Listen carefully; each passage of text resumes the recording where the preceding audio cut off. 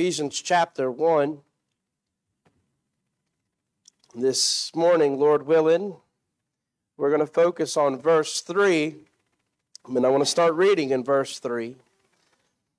Blessed be the God and Father of our Lord Jesus Christ, who hath blessed us with all spiritual blessings in heavenly places in Christ, according as he hath chosen us in him before the foundation of the world, that we should be holy and without blame before him in love, having predestinated us unto the adoption of children by Jesus Christ to himself, according to the good pleasure of his will, to the praise of the glory of his grace, wherein he hath made us accepted in the beloved, in whom we have redemption through his blood, the forgiveness of sins, according to the riches of his grace, wherein he hath abounded toward us in all wisdom and prudence, having made known unto us the mystery of his will, according to his good pleasure, which he hath purposed in himself,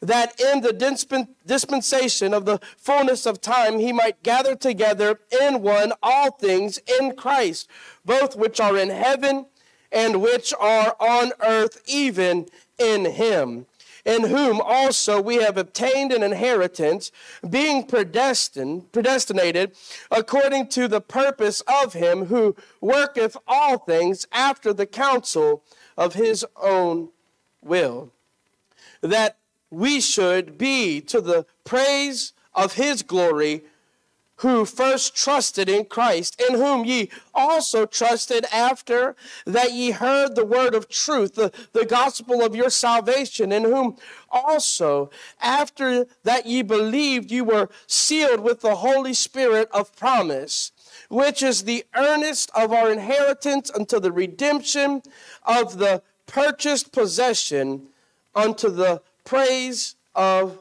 his glory. Let's pray. Our gracious Heavenly Father, Lord, we pray that as we come before you this morning, that you pour out your Spirit upon us, Lord, that the Word of God may firmly land in our hearts, that you will uncover and reveal new truth to us from your Word. Lord, that you will hide me behind the cross, that the words of my mouth and the meditations of my heart will be found acceptable in thy sight. Lord, my strength and my Redeemer. Lord, I pray that you will give me utterance to make known boldly the word of God that we have here before us this morning, that we may have a deeper understanding of this truth that the Spirit inspired Paul to write. We give thanks to you, Lord, for those who are not able to make it through the church doors this morning. Lord, if they're able to watch, I pray that you bless them this morning. For those who are ill and unable to be here, I pray that you heal them. Lord, for those who have gone astray, I pray that you herd them back to the fold. We give thanks to you for all that you've done. In Jesus' name, amen. One of the favorite times that I have as a parent is when you're a parent and you come home and your kids have been gone at school all day, and you walk through the door and something exciting has happened at school. As soon as you walk through the door, they just begin to ramble on like this continual, huge, one long run-on sentence just about how excited they are about something. Usually it's, Dad, do you realize how awesome Daniel Hunt is? And then it's this. And it's this long diatribe, these sentences that keep unfolding. And I have to wait till they calm down, or I coach them to a place of breathing before I can understand how excited they are and why they are just so excited. That's how I read this portion of text here. Every word that we just read this morning in the original Greek is one entire sentence. There is no stop here. There is no punctuation here. Paul is literally just unfolding adjective upon adjective, verb upon verb, as he continues to build about this grand excitement that he has in God. Praise be to God. That's literally how this opens up in verse 3. Many of the Old Testament writers and people who study the Old Testament and the New Testament believe that in ancient literature, this section, verses 3 through 14, is the longest run-on sentence ever recorded. Paul has made no mistake here. This text here that we see here when he says, "Blessed be the God and Father of our Lord Jesus Christ," Paul's heart is starting off saying literally, praise God. When we get through the last portions of this, 4 through 14, Paul begins to tell us just why he's praising God. But the excitement that he has just starts off saying, we need to praise God, praise him, and praise him now. This portion here is not like we see in the book of Romans. Paul is not trying to build a theological argument to help you understand the truths of God's word. This is, in some regard, the opposite. This 3 through 14 is a doxology. It is an offering of praise because of the theological understanding that Paul has about our God. You see, shallow theology results in shallow worship. Paul understands so much about God here that all he can do is offer up praise for God and how God worked. On Wednesday nights, we do something here to kind of help us understand what Paul has done here. On Wednesday nights, what do? We offer up prayer requests. And many times after we offer up prayer requests, we then turn to hymn number 14 and we sing the doxology, which is this praise that we give to God for all the requests that he has answered for us on our behalf. It is that we arrive here and get a deeper understanding about just how good God is. We arrive here and get a deeper understanding of how God answers our prayers, and the outpouring of this, the outfall of this, that here we are living at different places all throughout the city, and yet God not only heard your prayer, but he heard my prayer, and that he answered our prayers. This is an amazing thing. Ephesians is this doxology. Notice what he says here. This is not a praise for what God has done in the temporal, but what God has done before the foundations of the world. This is not a praise about what God is going to do in his life. This is a praise about what God has already done in his life. That's a very important thing for us to understand. He will even further highlight this in this same verse when he says, who hath blessed us in the past tense with all spiritual blessings in heavenly places. Paul is expressing thanks, possibly to the most forgotten person in the Trinity, God the Father. We often find ourselves in moments of praise when we praise the Lord because he died on the cross for our sins. Just as I prayed before we began to dive into this text, I prayed that he would pour the Spirit upon us. We prayed when we took up the offering that someone would see their desperate need of Christ and repent of their sins and be saved if there was someone here lost in the building. Yet it seems that oftentimes God the Father is forgotten in our minds in how our great salvation came about.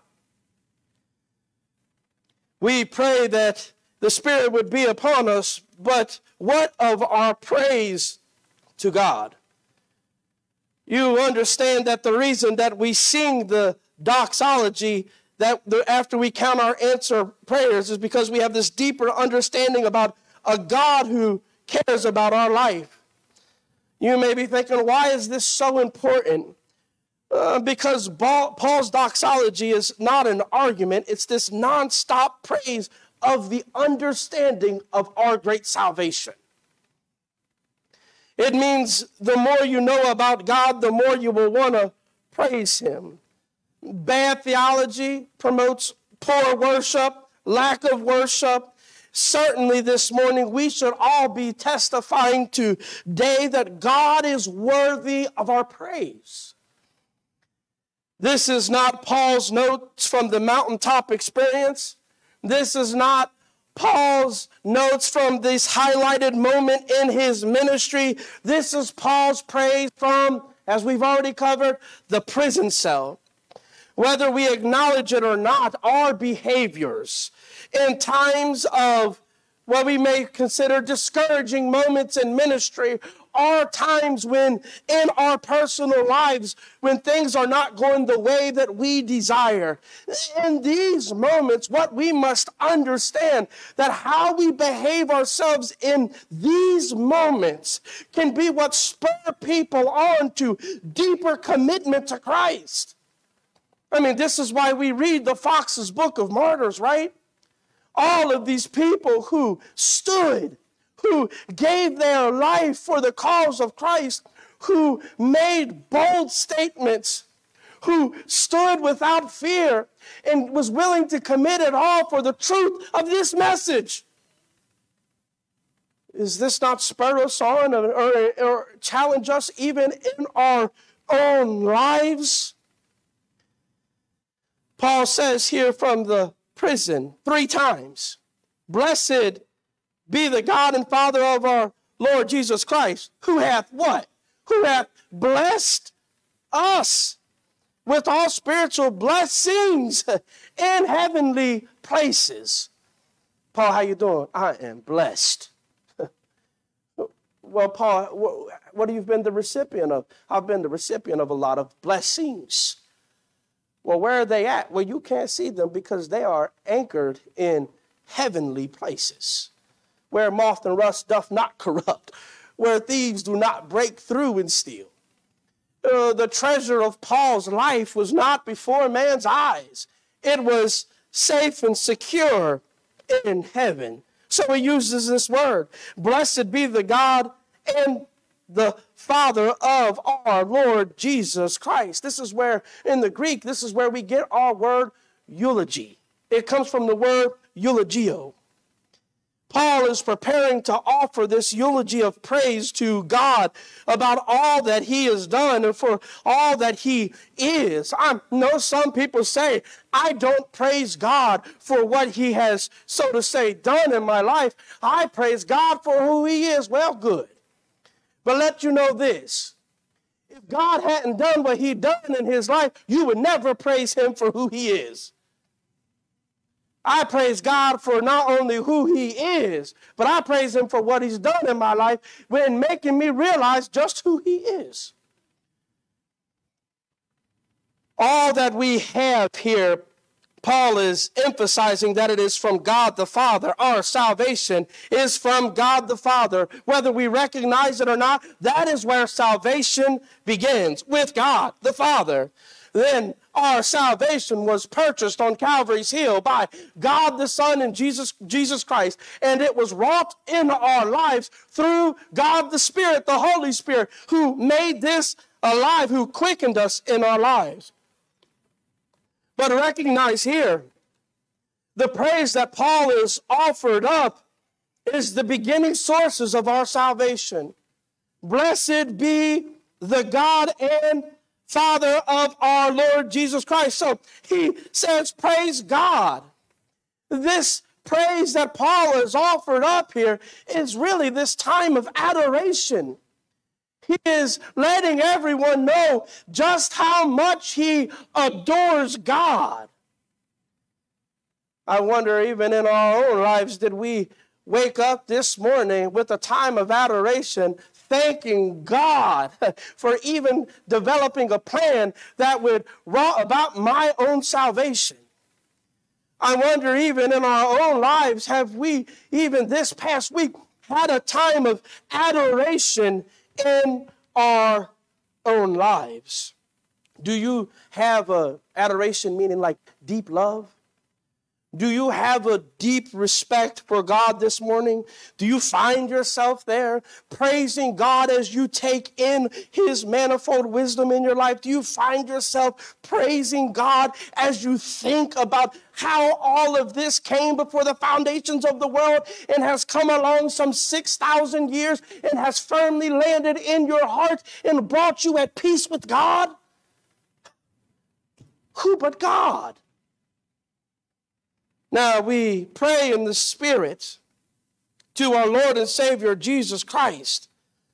But Christ is the mediator so that we can have access to God. His blood washed me. It paid the price. It purchased my redemption so that I would have this peace with God. It was God's plan to provide a plan that I would even find peace with Him. I praise Him for that. This salvation is, and we will see later on in this verse, the greatest gift that mankind could ever have. And for all of this, Paul offers in these verses, all the way to verse 14, a continued state of praise. This is Paul's implication that God is continuously worthy of our praise. His life plays that out for us, does it not? I mean, when we look at Paul's life, do we not recognize that Paul firmly believes that God is worthy of his praise at all times? Paul, where are you at now? I'm in prison. And praise be to God. If you turn back to Acts chapter 16, what do we find in Acts chapter 16? Paul and Silas, as they entered into Philippi, wrongfully beaten, shamefully thrown in prison, and in the darkest hour of the night, they praised and worshiped God. This is an eye-opener for us because we must realize that in this text of verse 3, that this praise that is being offered to God is not tempered or tampered by temporal situations. It doesn't change the fact because he's in prison. None of this bothers them. As a matter of fact, I guess you would say this. When we think little of our salvation, when we think little of it, we will think little of God.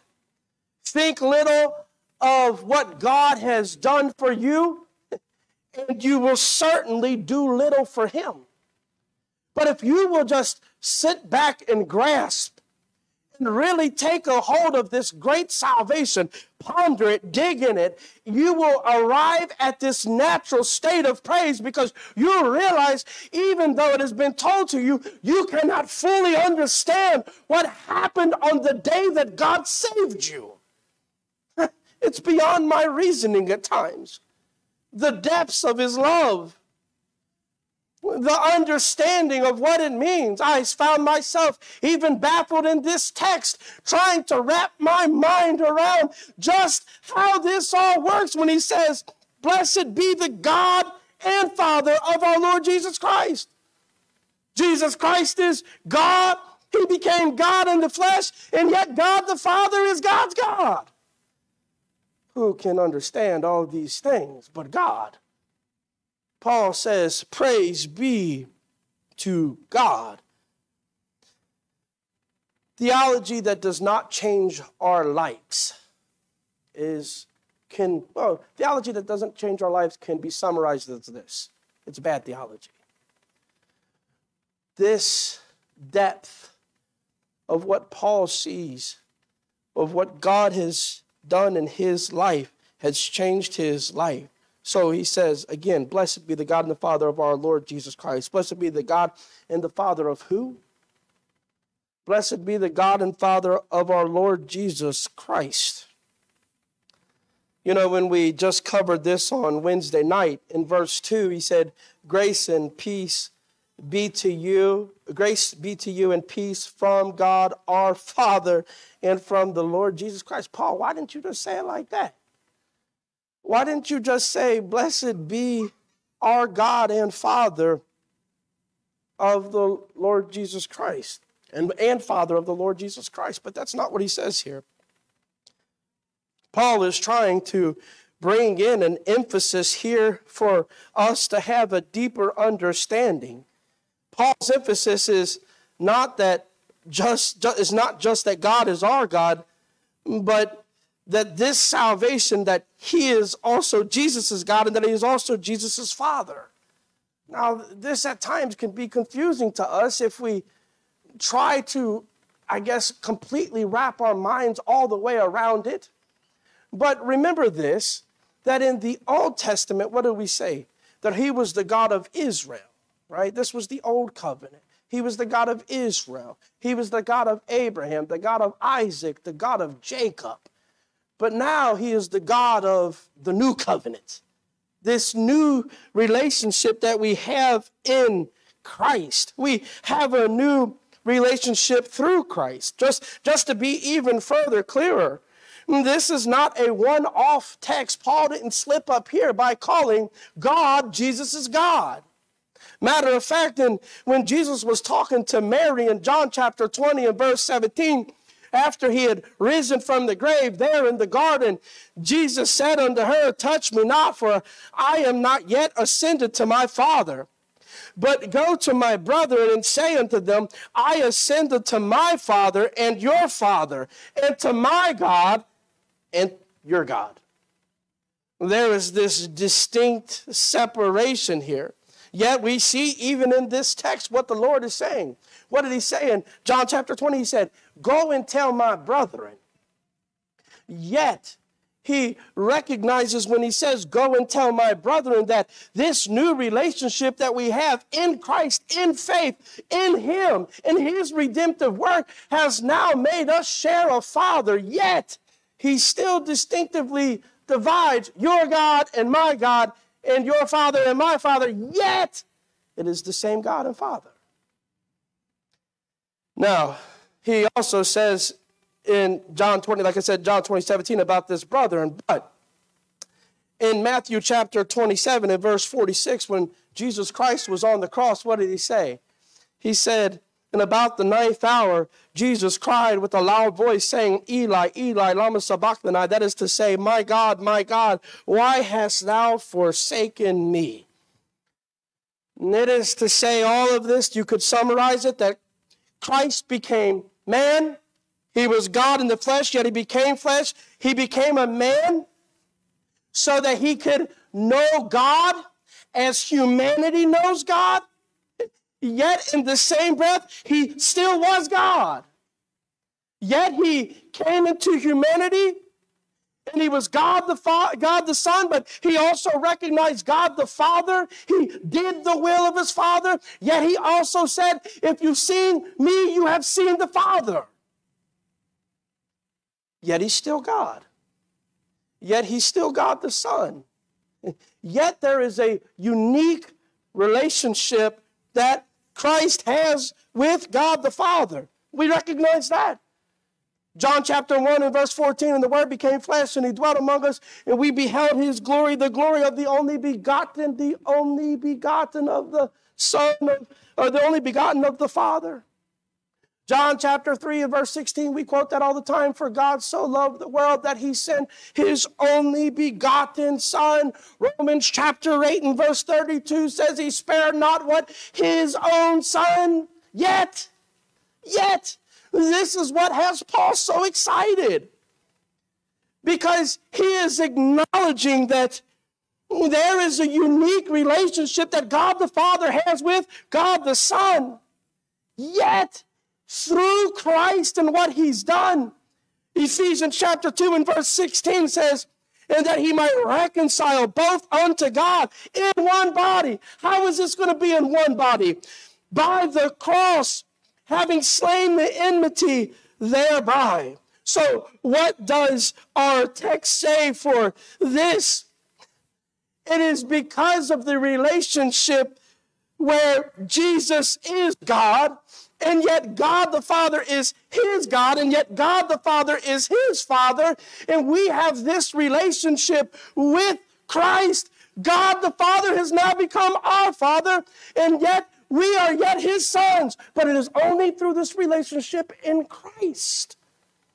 You see, this is what's going to pour out all the way to verse 14, as we read this morning. Everything we have, yes, praise be to God, but it's only became available to us in Christ. That's it. Without Christ, we would have no relationship with the Father. Without Christ, we could never be his son. It is like this in the courtroom, that we're standing in the courtroom and Jesus Christ is our representative. And as we stand in the courtroom, God is the judge upon us. And as God is judging down upon us, Jesus Christ, our representative, steps forward and says, he's covered under the blood. And God says, he is covered under the blood. I'll adopt you. And God brings us from the courtroom into his family. That's what verse 4 will go on to tell us. That we have this great adoption. But how did this come about? Through Christ. Without him, we have nothing. Without him, we can't even be adopted as sons. If you don't have a personal relationship with Jesus Christ, you are not God's son. You can't cry that God is your heavenly Father. And this is where Paul is in this outpouring. And just for deepening our understanding, this relationship that we have in Christ, which was all a part of God's plan. If you was to go through all the way to verse 14, I'll stop short, but blessed be the God and Father of our Lord Jesus Christ, who hath blessed us with all spiritual blessings in heavenly places. Where at? In Christ, according as he hath chosen us in him before the foundation of the world, that we should be holy without blame before him in love, having predestinated us unto the adoption of children by Jesus Christ to himself. This was the method to bring us into a relationship with God. This was the way in which we would be able to say, he too is our Father. In the courtroom, we still stood guilty, yet Christ covered us in his blood. Blessed be God the Father and God and Father, the God and Father of our Lord Jesus Christ, who hath blessed us with all spiritual blessings in heavenly places in Christ. When my father died, I received a card in the mail. When I received this card in the mail, it was a love offering, and they said, please use this towards help burying your father. I was thankful for that. The result of me being thankful for that caused me to, A, thank God, B, to reach out the sender who God used to be a blessing in my life. I set out to thank them for this gift that I had received. See, true thanksgiving, true thankfulness will always bring us to a state of thanksgiving to the one who sent the gift. Who hath, what is this? Who is this who? This is God, who hath blessed us with all spiritual blessings. It is God. It is God who blessed us with all spiritual blessings. Paul seeks to draw our minds back to the source of how we are blessed with all these spiritual blessings. I praise God for this. Now, the intentions of this. Now, the question is, what is Paul's intention of even starting this off as he sends this to Ephesus and the surrounding cities? This would be considered a circular epistle, meaning that it was meant to be circulated around the other churches. So Paul writes this epistle, but what is the point of this? Paul's desire as he writes this Blessed be God, the God and the Father of our Lord Jesus Christ, who hath blessed us with all spiritual blessings. Praise God, praise God, praise God. Eulogia, eulogio, eulogito. Every one of them is a state, a verb, a noun, an action in which praise is being offered up to God. Paul's desire is, and believes this to be true, which is absolutely factual, that when our theology brings us into a state of praise to God, it can spur others to go into a state of praise as they try to grasp a hold of the deep things of God that he has poured upon our lives. I praise God, Paul says.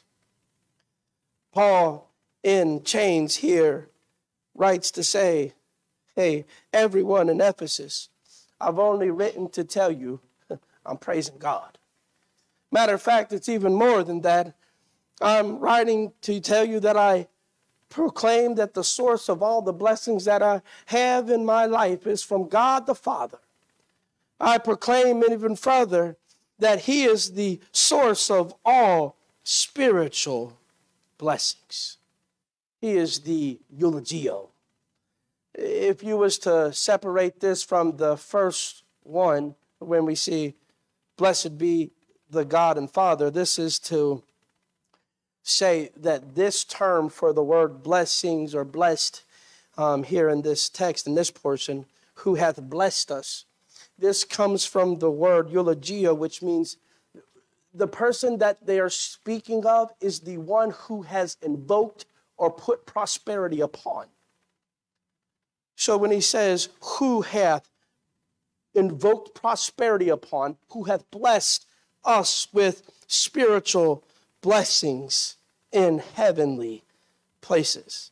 He's saying, listen, it's God who's blessed us. It is God who prospered us. And now certainly it is God who blesses us with physical blessings. Of course it is. All physical blessings we have are from God, without a doubt. That's not Paul's point. Paul goes on to say that not only has he blessed us with physical blessings, but he goes on to say that the blessings that he has in his life are spiritual blessings. They're spiritual. Notice also the tense of this. I said this earlier. When the person who sent me the card, I wanted to reach out to them and tell them thank you because of how they had blessed me. When he says, who hath blessed us, this is to say that in God's point of view, in eternity past, in the past tense, God has already poured out upon us all of our spiritual blessings. It's already been done. In God's mind, it is signed, sealed, and delivered.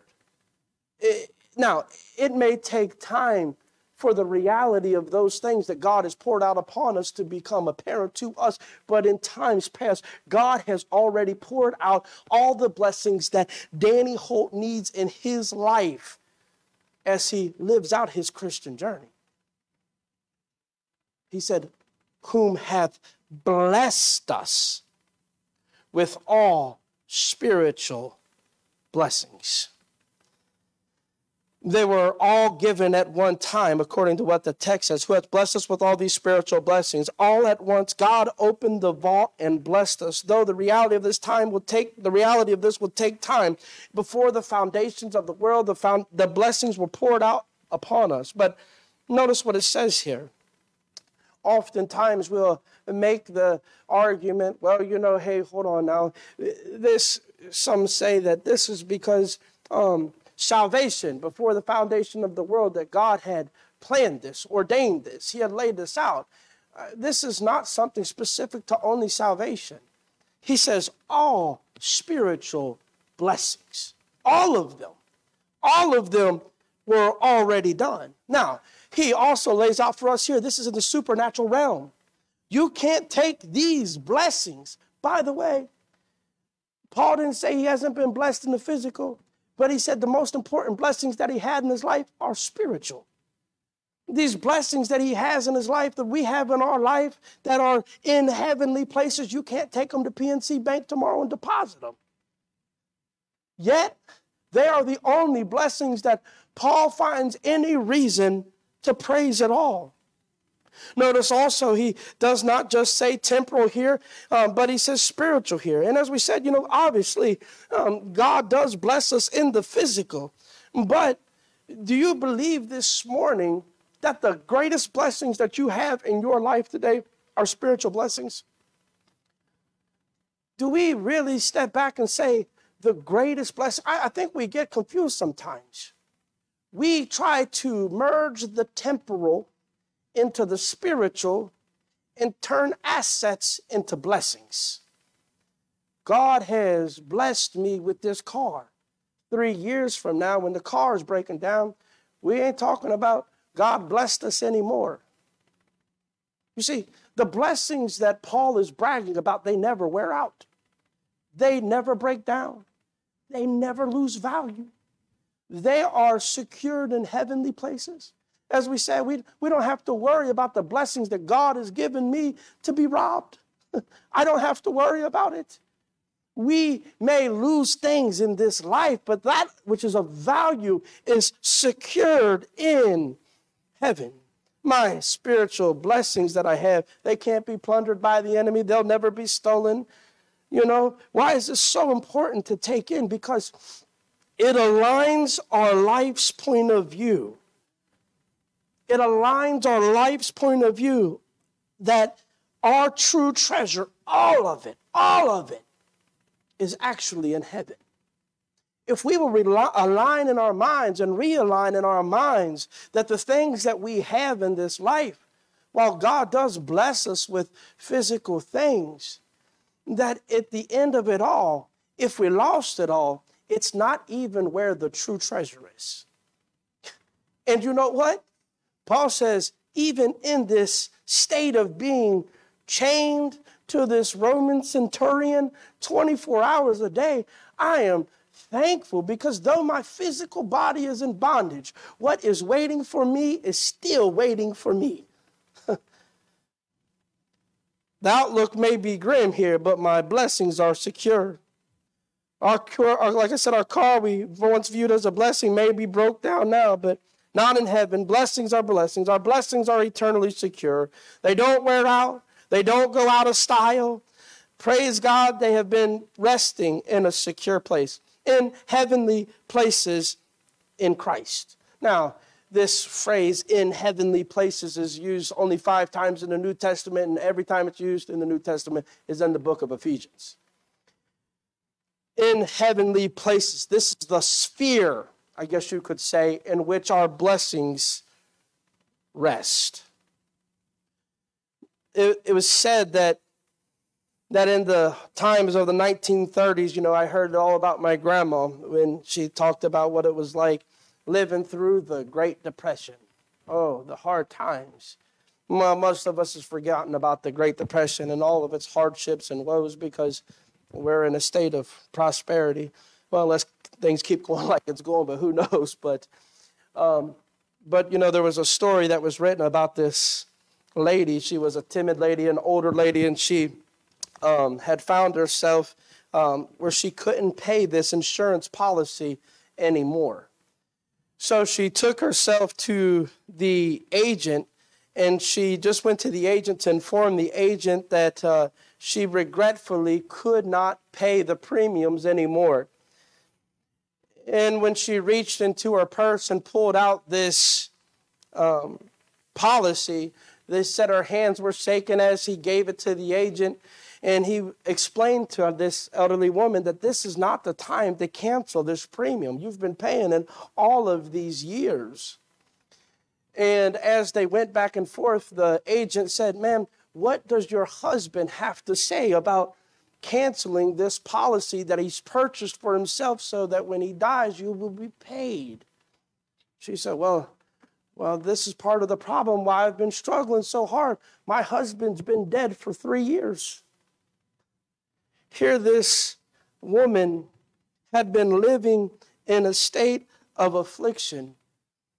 Yet what took to give her prosperity in her life had already been purchased for her at the death of her husband.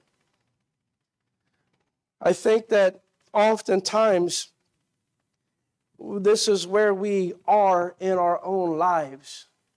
We have failed to realize that the greatest life insurance policy of all times became due when Christ died on the cross. Through his death, we have these spiritual blessings, the spiritual treasure in heavenly places secure, set aside for us through Christ's death. This policy has been paid when we repent of our sins and place our faith in him. This is what we have. Where do we see that at? Well, it says it right there in the end of verse 3, that we have all these spiritual blessings in heavenly places. Where at? In Christ. It is in him that we have this great blessing.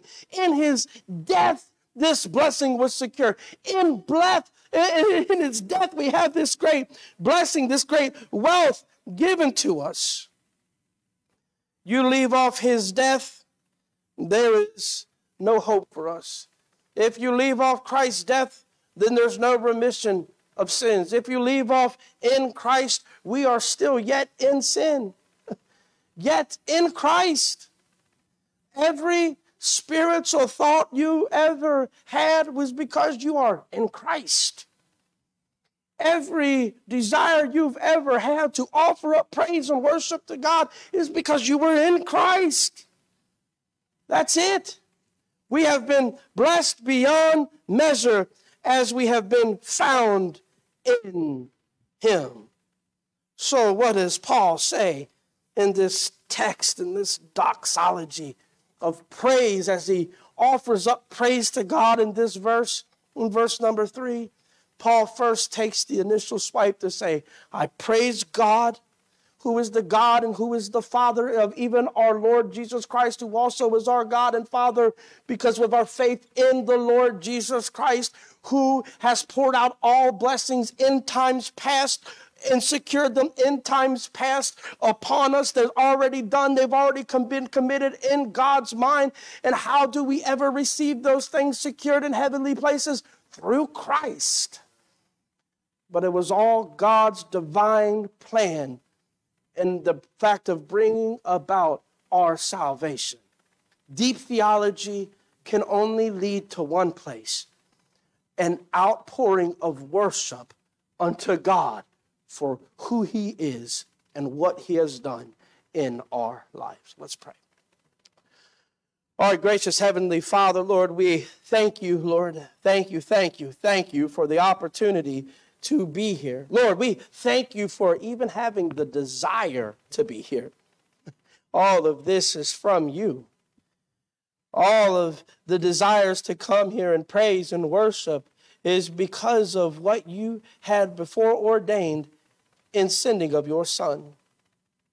Lord, we pray that if there be someone in the building who's lost, Lord, that you make their condition aware to them that they are in desperate need of salvation.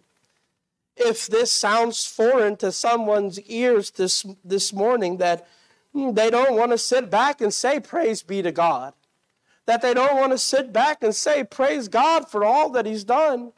Praise God for this salvation. If this sounds foreign to them, Lord, let them search their own hearts to see that there may be something wrong with them. We praise you, Lord, for all that you've done. We give thanks. We pray that you'll be with us as we continue this study in Ephesians, Lord.